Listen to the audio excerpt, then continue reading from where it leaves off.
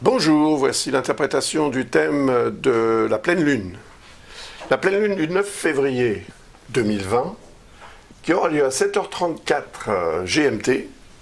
Donc faites votre petit calcul selon la région du monde où vous vous trouvez pour obtenir une heure locale de pleine lune. Ça vous permettra de dresser un thème qui sera complet, dans le sens où il y aura un ascendant et des maisons astrologiques que vous pourrez utiliser pour le comparer à votre propre thème et en tirer certaines conclusions utiles, je l'espère.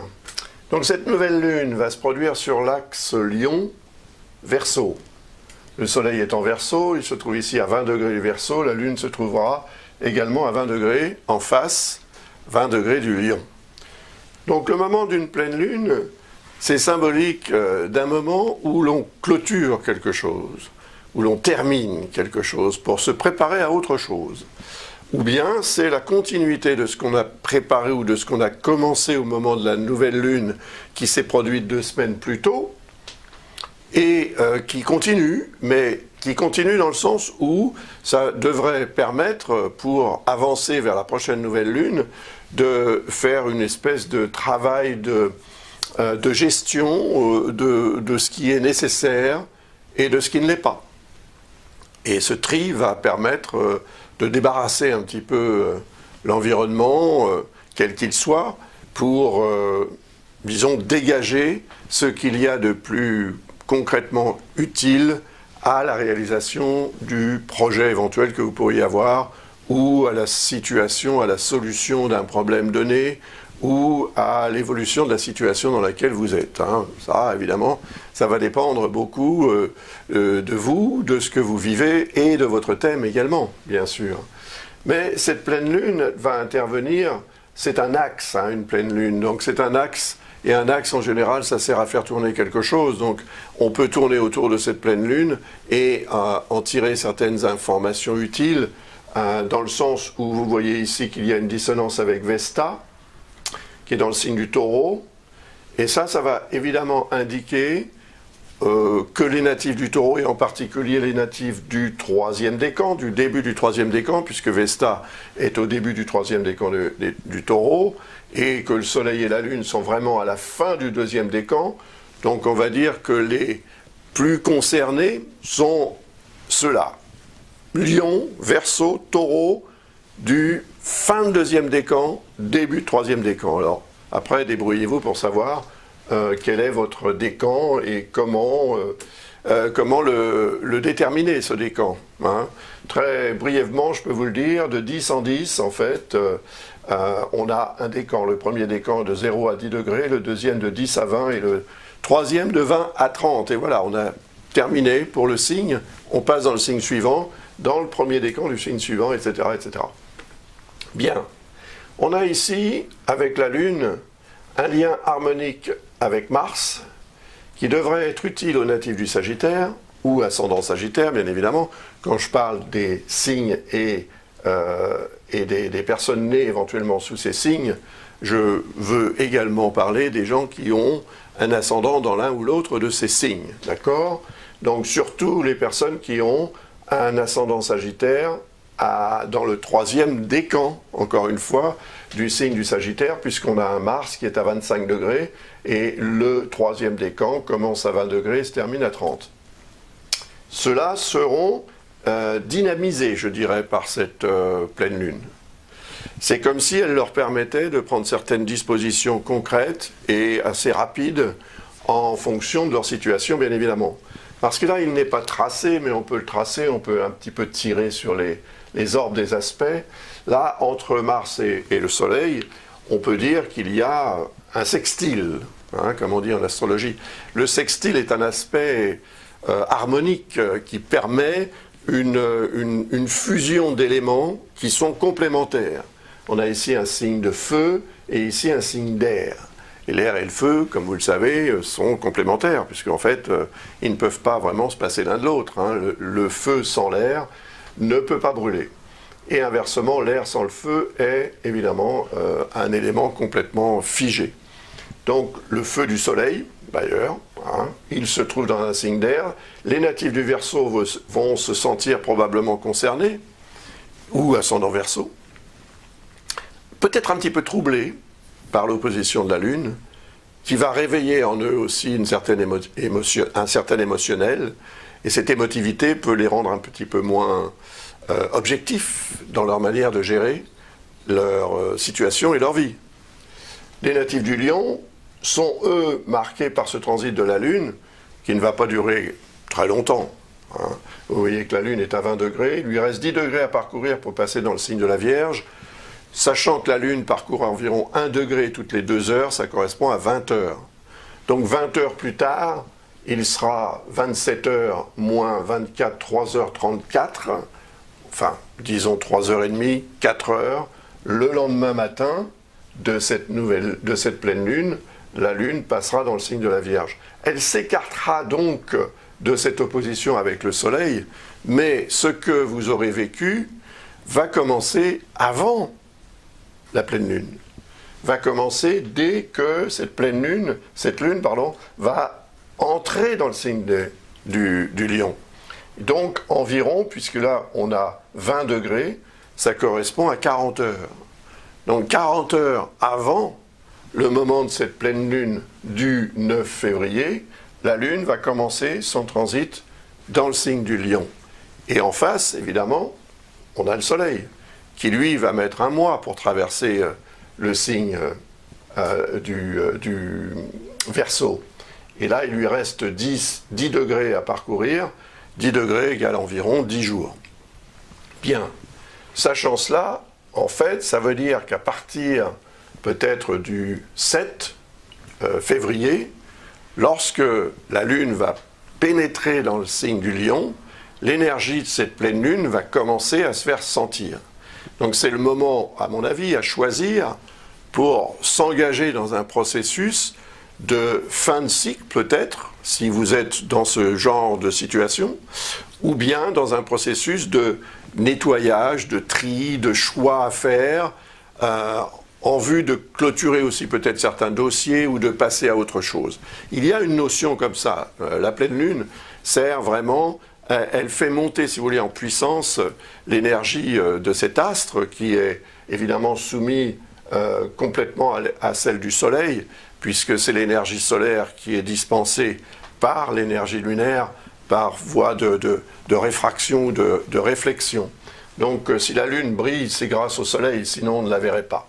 Donc le fait est que l'énergie solaire se répercute sur la Terre, qui est au milieu, ici, hein, et elle est au centre. Donc d'un côté on a le Soleil, de l'autre on a la Lune, et ça crée effectivement un tiraillement assez fort, qui agit d'ailleurs sur les marées, comme tout le monde le sait, et également sur la météo et sur les mentalités aussi, puisque la Lune représente l'émotionnel et elle a un effet particulièrement fort sur tout ce qui est liquide, en particulier l'eau, et comme on sait que le corps humain est constitué d'environ 70% d'eau, on est soumis à un phénomène de marée en fait. Donc les marées de pleine lune sont des des hautes marées, comme on dit, à fort coefficient en général. Donc le fait qu'il y ait cet aspect avec Mars, ce lien harmonique avec Mars, devrait permettre à cette pleine lune d'être plutôt dans l'efficacité de l'action, tout au moins pendant la durée de cette pleine lune, évidemment. Donc ça veut dire que pendant 2 jours et demi, c'est le temps que met la Lune pour traverser un signe, donc environ 1 jour et demi ou 2 jours avant et une vingtaine d'heures après cette pleine Lune, il faut agir. C'est pendant cette période qu'il faut vraiment prendre les dispositions en fonction de ce qu'on veut obtenir et les décisions à prendre qui sont représentées par Mars. Que ce soit pour les natifs du Sagittaire, du Verseau ou du Lion plus particulièrement, mais également de tout le monde, parce que finalement, on a tous quelque chose dans ces signes-là. Que ce soit un astre, que ce soit un élément, ou que ce soit une maison astrologique, on a tous quelque chose. Donc on est tous concernés par ce genre de configuration. Et ça va nous rendre globalement tous, plus ou moins, évidemment, après ça va se jouer aussi en fonction du thème de chacun, on va être plus efficace dans une forme de dynamisme quand même assez positif. Le signe du Sagittaire, c'est le signe de Jupiter, qui représente l'expansion, l'évolution, la générosité, l'ouverture, etc. Donc ça peut devenir très intéressant pour certaines personnes. Cette pleine lune peut permettre effectivement de prendre les bonnes décisions, d'en terminer avec une certaine façon de procéder peut-être pour voilà, s'engager ou tout au moins préparer le terrain à l'engagement qui va suivre. Et cet engagement, en fait, il peut, par exemple, être programmé, pourquoi pas, pour la prochaine nouvelle lune, hein, qui aura lieu 2 semaines plus tard. Donc, ça correspond à peu près au 23 ou 24 février. Hein. Je n'ai pas les dates en tête actuellement, mais c'est à peu près ça.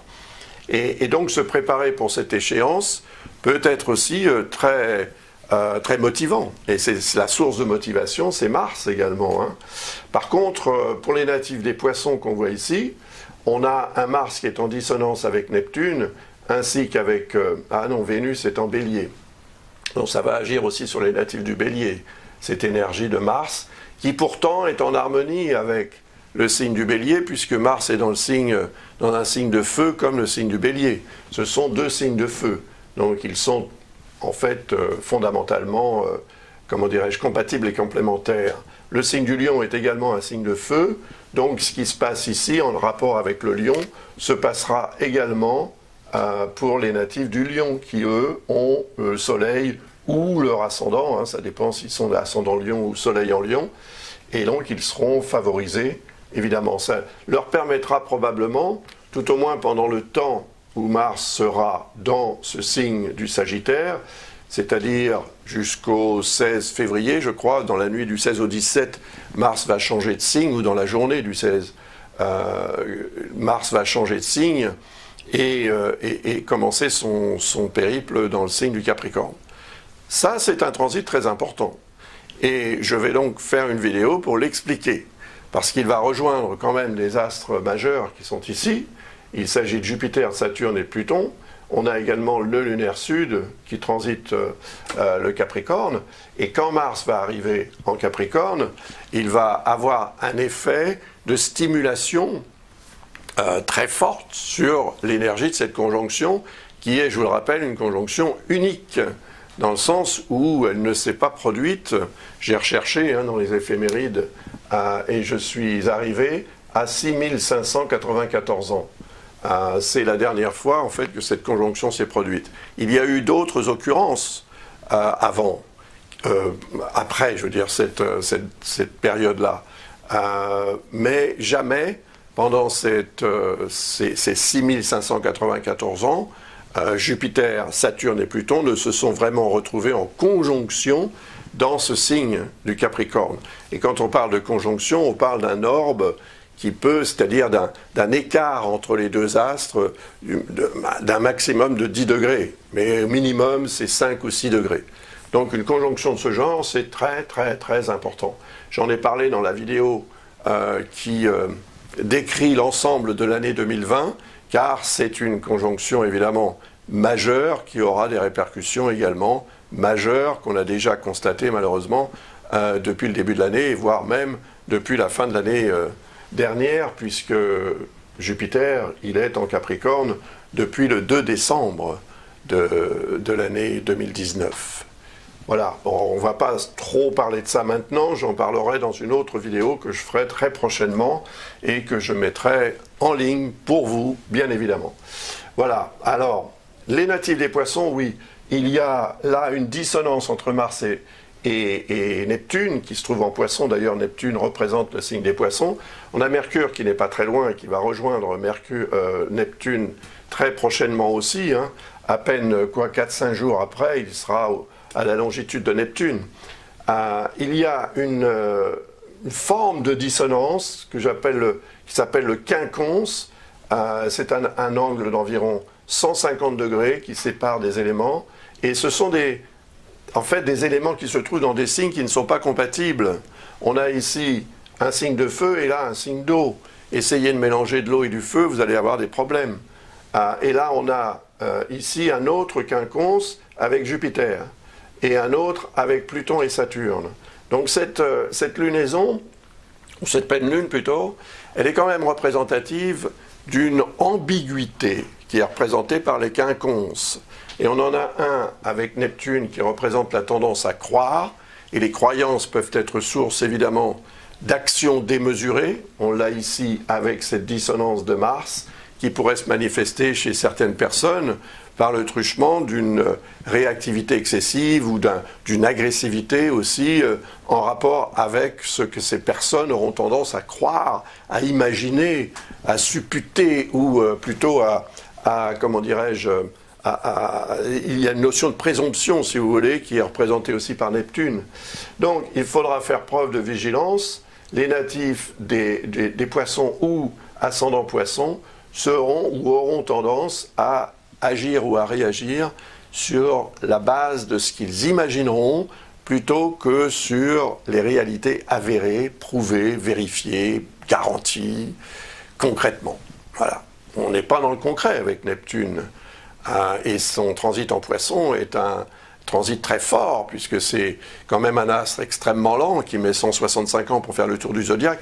Donc le fait qu'il soit dans le signe des poissons réveille dans la conscience globale une forte énergie en rapport avec la notion de spiritualité.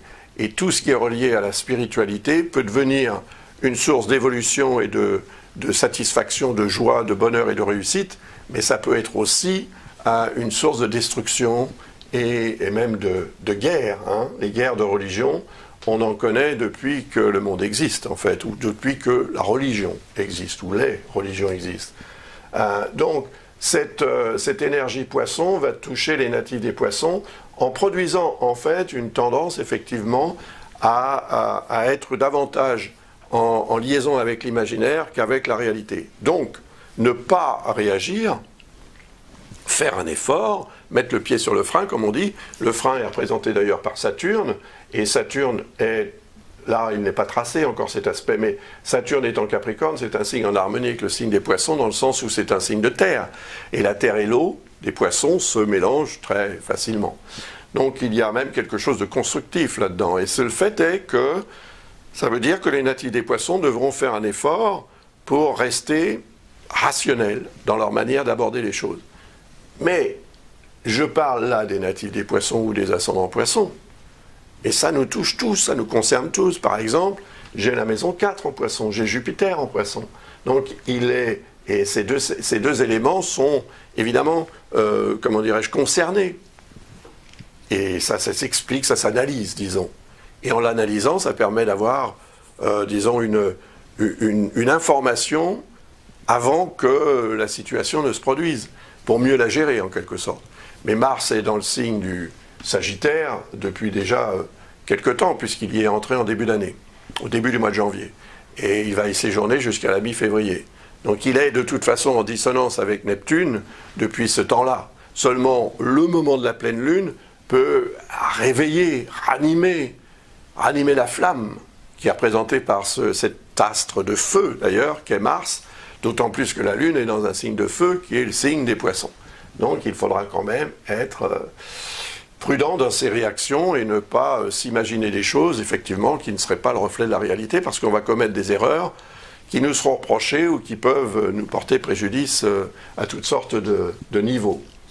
Donc les natifs du Bélier, eux, ils reçoivent cette énergie positive de Mars et de la Lune, ainsi d'ailleurs que du Soleil, hein, on va leur donner ça également. Vous voyez ici, ça forme un joli, comme on dit, un cerf-volant. Voilà, j'ai trouvé le mot. Donc c'est un cerf-volant, et ça veut dire que tous ceux qui sont, comment dirais-je, fortement marqués par le signe du Lion, du Sagittaire, du Verseau et du Bélier, sont évidemment plutôt favorisés par cette pleine lune. Mais ça, c'est une généralité, évidemment. Donc ça veut dire qu'il faut aussi un regard sur le thème et la situation de la personne pour déterminer si oui ou non ces configurations qui sont malgré tout favorables a priori et de façon plus ou moins latente, si ces configurations vont apporter quelque chose de positif. Mais en même temps, il ne faut pas attendre que ce soit les configurations qui apportent quelque chose. Il faut agir en rapport avec ce que ces configurations proposent. Et c'est là qu'on obtient évidemment un meilleur résultat.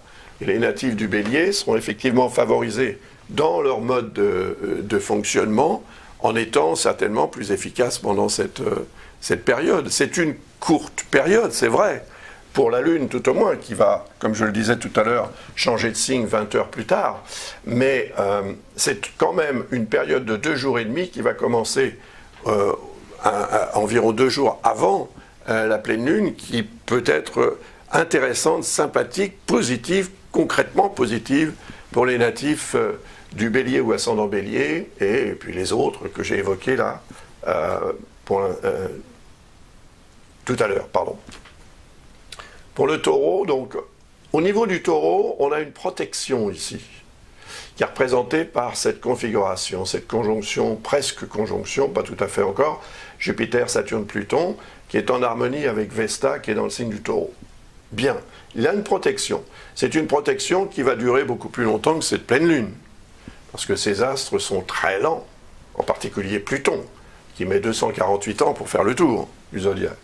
Donc, on a un lien harmonique avec Vesta qui, justement, tout au moins dans la façon dont j'aborde l'astrologie, représente l'harmonie, l'équilibre et le bien-être qui en découle. Donc il y a un potentiel de satisfaction là. Seulement, cette pleine Lune, tout au moins la position de la Lune, mais également celle du Soleil, sont en dissonance avec Vesta, donc avec le signe du Taureau ou ascendant Taureau. Et là, on est dans une logique aussi d'excès. Le Soleil, c'est l'énergie de vie. La Lune, c'est l'énergie émotionnelle. Pendant cette courte période de 2 jours et demi environ, lorsque la Lune sera dans le signe du Lion, ça peut réveiller des turbulences intérieures et une fragilité émotionnelle qui peut se traduire par des complications dans les relations humaines ou même au niveau santé. La santé est quand même également concernée puisque le Soleil, c'est la vie.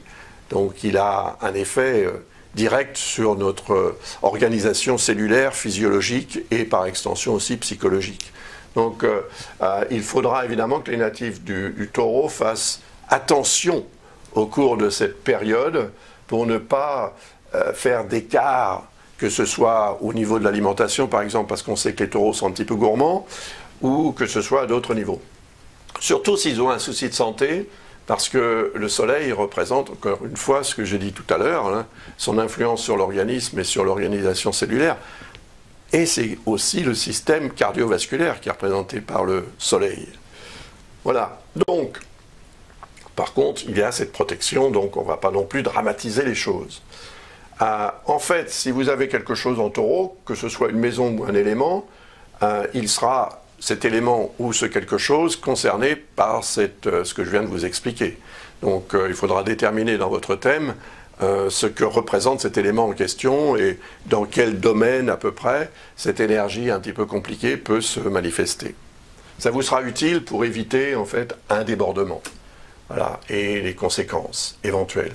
Parce que vous voyez, on a ici aussi un quinconce de Mars qui est en Sagittaire, signe de feu, signe de terre, pas tellement compatible, hein.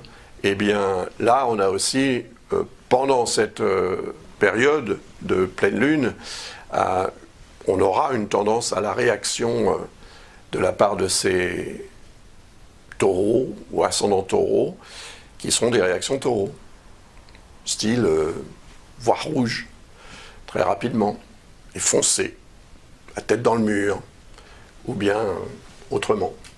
Donc il y aura effectivement, oui, un effort à faire. Voilà. C'est toujours pareil, hein, les efforts, qu'est-ce qu'on peut avoir à en faire?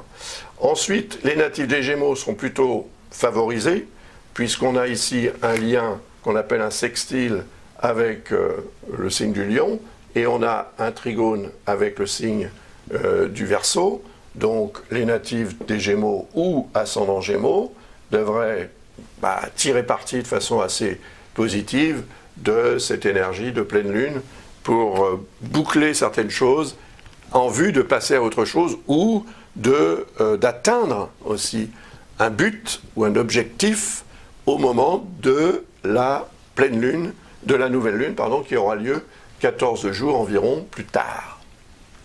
Voilà, les natifs du Cancer, eux, ils sont là, ils sont en fait juste avant le signe du Lion, mais ça crée un quinconce avec le Soleil. Et ce quinconce est un aspect d'hésitation. Donc si les natifs du Cancer, qui sont représentés par la Lune d'ailleurs, ont une décision à prendre, il est possible qu'ils hésitent, qu'ils soient un petit peu dans l'inconsistance en fait, et le manque de concret, le manque d'initiative, le manque de spontanéité, parce que l'émotionnel interviendra peut-être. Ça ne va pas durer très longtemps, mais pendant cette période de transit de la Lune en Lion, ils se sentiront probablement un petit peu moins efficaces, et peut-être aussi d'ailleurs moins concernés par ce qui se passe autour d'eux. Cela dit, ça va dépendre aussi beaucoup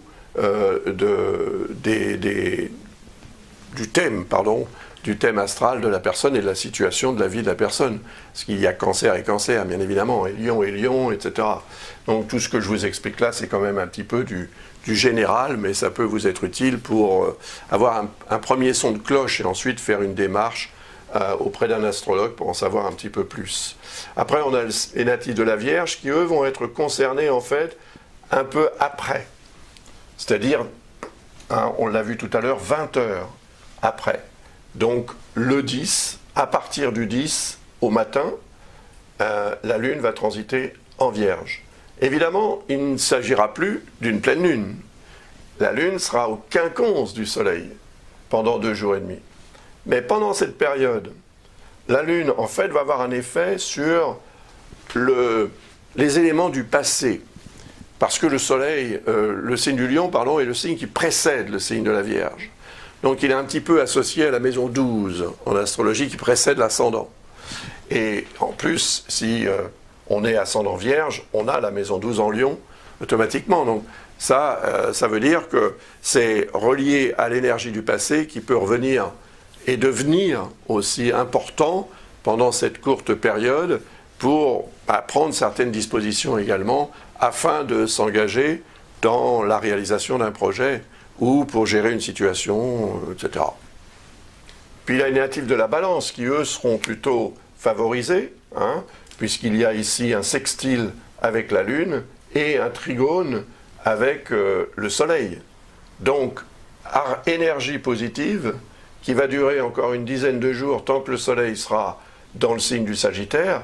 Et pour la Lune, par contre, ça ne va durer que 20 heures, comme on l'a vu tout à l'heure.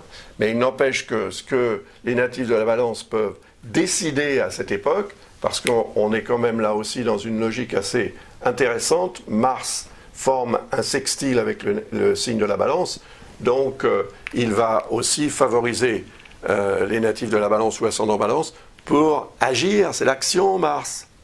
Et oui, c'est la capacité à s'imposer, à combattre, à sortir les armes, et à réussir, mais là je dirais, étant donné les configurations plutôt harmoniques, sans conflit, voilà, en évitant les conflits, avec davantage de diplomatie. Ça sera très utile, bien sûr. Et ça permet d'être plus efficace dans l'action. C'est ça qui est très important, et selon ce que vous avez dans le signe de la Balance, que vous soyez né sous ce signe ou pas, encore une fois, vous avez quelque chose dans ce signe de la Balance. Donc ça peut être une maison astrologique ou ça peut être un élément, une planète, je ne sais pas. Eh bien, et vous bénéficierez d'une énergie solaire plus particulièrement favorable à l'organisation de votre vie grâce aux décisions que vous pourrez prendre dans le secteur que représente le signe de la Balance dans votre thème. Voilà, c'est ça qu'il faut regarder aussi, bien sûr. Et puis ensuite, on a les natifs du Scorpion. Alors là, avec eux, ça crée ce qu'on appelle un carré, une quadrature. Si vous êtes né sous le signe du Scorpion, vous avez le Soleil quelque part dans ce signe, ou bien vous pouvez être ascendant Scorpion, peu importe. Et bien là, on est dans une logique de quadrature, et une autre quadrature avec le Soleil. Donc, ça veut dire que les natifs du Scorpion, un peu comme les natifs du Taureau d'ailleurs, qui sont en face, risquent d'être malmenés sur le plan émotionnel, plus fragiles. Et comme on sait que le Scorpion a tendance à réagir parfois de façon assez sombre, assez dure, cela peut entraîner évidemment des répercussions dans la manière de procéder, un peu trop radicales. Alors il faudra éviter évidemment pendant cette période de 2 jours et demi environ, de se laisser, si vous voulez, manipuler par ses propres émotions. Donc ça, c'est pour les gens qui sont vraiment nés avec ce signe ou ascendant Scorpion. Mais après, que vous soyez né ou pas sous ce signe, vous avez encore une fois quelque chose en Scorpion. Et c'est ce secteur de votre thème qui sera concerné. Donc ça veut dire qu'il y a effectivement, dans toutes les lunaisons que je pourrais vous expliquer, il y a des secteurs dans lesquels ces configurations vont être favorables et d'autres dans lesquels elles seront moins favorables. Mais voilà, ça crée, disons, il faut faire une sorte d'équilibre entre tout ça pour tenir la route, comme on dit, et rester à flot. Donc là, pour les natifs du Scorpion ou ascendant Scorpion, c'est vrai que ce sera beaucoup plus direct, mais pour les autres, selon ce que vous avez en Scorpion, voilà, vous avez une information qui permet de penser que si vous laissez entrer trop d'émotionnel dans le secteur représenté, vous allez risquer de commettre des erreurs et d'en être pénalisé, comme on dit. Après, bon, les natifs du Sagittaire, j'en ai parlé. On a les natifs du Capricorne qui sont quinconces de ce signe, ici, au demi-sextile du Verseau. Alors, en astrologie, en général, on parle d'un demi-sextile comme étant un aspect à moitié bénéfique, dans le sens où c'est la moitié, 30 degrés, c'est la moitié d'un sextile qui est un aspect reconnu comme étant bénéfique. Personnellement, je n'abonde pas dans ce sens, parce que les signes qui se suivent n'appartiennent pas à des éléments compatibles et complémentaires. Signe de terre, signe d'air. Essayez de mélanger de la terre et de l'air, vous verrez ce que vous allez obtenir.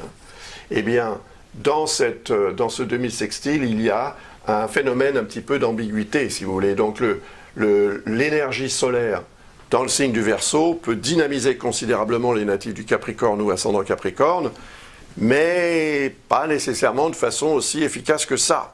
Il y a une notion de dispersion de l'énergie dans ce signe du Verseau pour les natifs du Capricorne.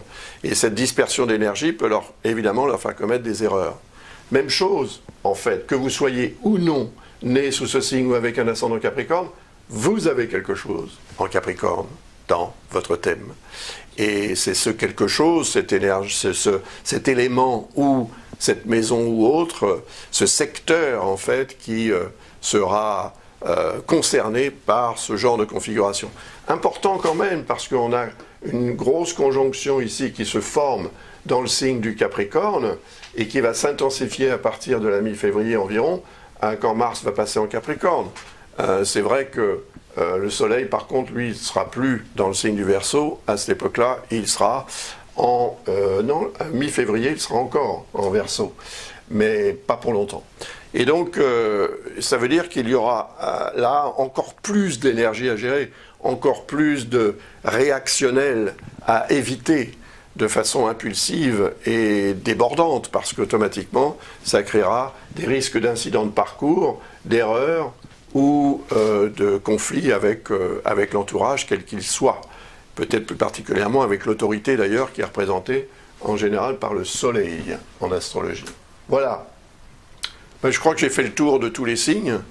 Maintenant, évidemment, je vous rappelle que cette analyse est quelque peu généraliste, mais elle est quand même assez, je pense, elle peut être assez utile pour que vous puissiez en tirer quelque chose, ne serait-ce que parce que vous vous intéressez à l'astrologie et à mon travail, je vous en remercie, ou bien tout simplement dans votre propre vie, sachant ce que vous vivez, ce que je ne sais pas, bien sûr. Je sais ce que je vis, je sais ce que mes proches vivent, mais ce que vous vivez, je ne sais même pas qui vous êtes d'ailleurs. Mais je vous remercie quand même et je vous salue. J'ai terminé cette analyse. J'espère qu'elle répond à votre attente et qu'elle vous sera donc utile et agréable. Et je vous souhaite un peu en avance, puisque nous sommes aujourd'hui le 29 janvier, une très belle pleine lune. C'est beau, la pleine lune, c'est vrai. Au revoir, à bientôt.